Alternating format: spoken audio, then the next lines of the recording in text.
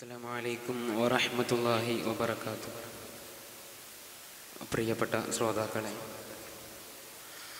മാനവികതയുടെ, മനുഷ്യത്വത്തിൻ്റെ ഉദാത്ത മാതൃകകൾ മാത്രം പറയാനുള്ള ഇസ്ലാമിക സംസ്കൃതിയുടെ മുഖത്തെ വികലമാക്കി വക്രീകരിച്ച് അവയെ ഭീകരവൽക്കരിക്കുകയും ചെയ്തുകൊണ്ടിരിക്കുന്ന പുതിയ സാമൂഹിക ചുറ്റുപാടിൽ ഇസ്ലാമിൻ്റെ മതസഹിഷ്ണുതയെക്കുറിച്ചുള്ള ആലോചനകൾ പ്രസക്തമാണ്.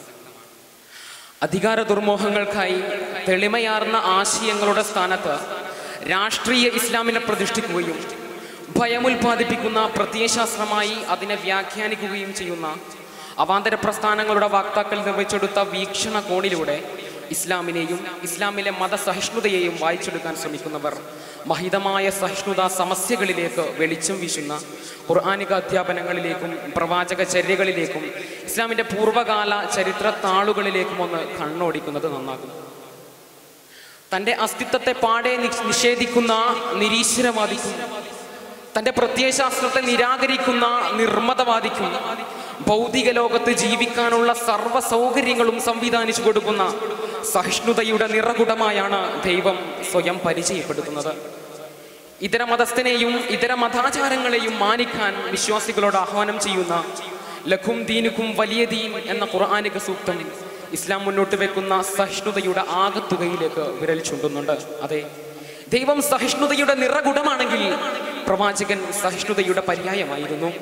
പ്രവാചക ജീവിതത്തിലെ ഓരോ ഏടുകളെടുത്ത് പരിശോധിച്ചു നോക്കുമ്പോഴും നമുക്ക് മുന്നിൽ തെളിഞ്ഞു കത്തുന്ന യാഥാർത്ഥ്യം ഇത് തന്നെയാണ്. ഹുദൈബിയ സന്ധിയും ബദറിൽ ശത്രുക്കളെ വെറുതെ വിട്ടതും പീഡനത്തിന്റെ മൂർധന്യാവസ്ഥയിലും ശത്രുക്കളോട് കരുവ് കാട്ടിയതുമെല്ലാം സമാധാനകാംക്ഷിയായ പ്രവാചകനെയും ആ പ്രവാചകൻ ഉയർത്തിപ്പിടിക്കുന്ന പ്രത്യയശാസ്ത്രത്തെയുമാണ് വരച്ചിടുന്നത്.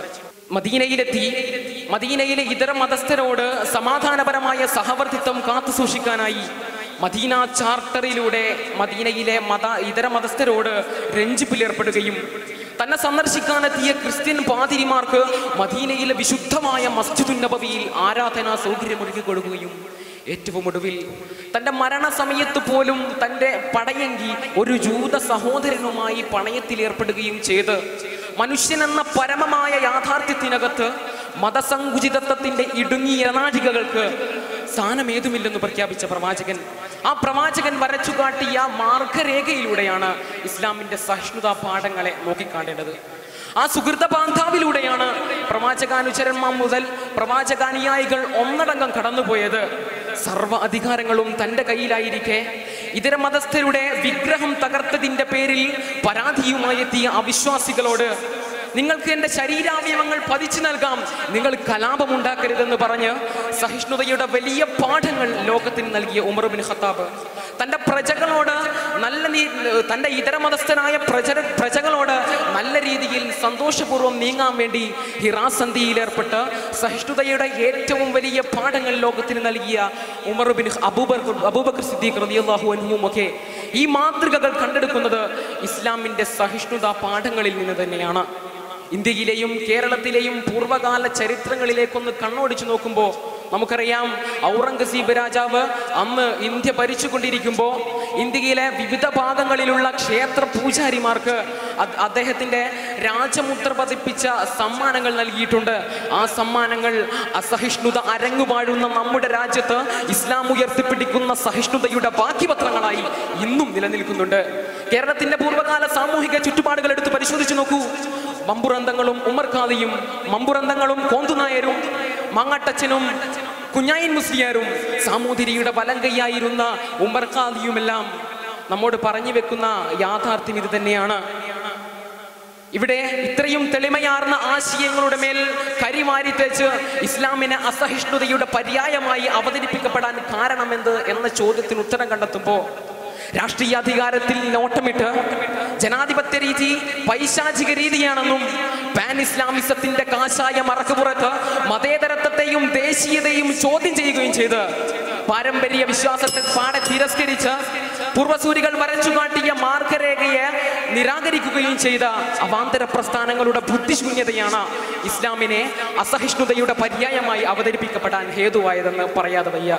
പ്രിയപ്പെട്ട കൂട്ടുകാരെ, അവസാനിപ്പിക്കുകയാണ്. തൻ്റെ പ്രത്യയശാസ്ത്രത്തെയും സ്വത്വബോധത്തെയും അടിയറവ് വെച്ചുകൊണ്ട് ഇതര മതാചാരങ്ങളിൽ പങ്കുചേരലാണ് മതസഹിഷ്ണുതയെന്ന് പറഞ്ഞു പരത്തുന്ന പുതിയ കാലത്ത് അതല്ല മതസഹിഷ്ണുതയെന്നും ഇതര മതാചാരങ്ങളെ മാനിക്കലും മനുഷ്യനെന്ന പരമമായ യാഥാർത്ഥ്യത്തെ ഉൾക്കൊള്ളലുമാണ് മതസൗഹാർദ്ദമെന്നും മതസഹിഷ്ണുതയെന്നും പറയാൻ കഴിയണം. മുന്നിൽ കണ്ട ഇതര മതാചാരനോട് ഇതര മതസ്ഥനോട് ചിരിക്കുക പോലും അരുതെന്ന് പറയുന്ന പാലത്തുമാരല്ല. കുടിപ്പാടം നഷ്ടമായവന് മുതുകു കാട്ടിക്കൊടുത്ത് ജീവിതത്തിലേക്ക് കൈപിടിച്ച് കയറ്റിയ ജയിസലുമാരും ഉടുതുണിയില്ലാത്തവന്റെ മതവും ജാതിയും നോക്കാതെ സർവവും വാരിക്കോരി നൽകിയ നൗഷാദുമാരുമാണ് പുതിയ കാലത്ത് ഇസ്ലാമിന്റെ സഹിഷ്ണുതയുടെ ഏറ്റവും വലിയ മാതൃകകൾ, പാഠങ്ങൾ എന്ന് മാത്രം ഓർമ്മപ്പെടുത്തി വാക്കുകൾ ചുരുക്കുന്നു. അസ്സലാമു അലൈക്കും വറഹ്മത്തുള്ളാഹി വബറകാതുഹു.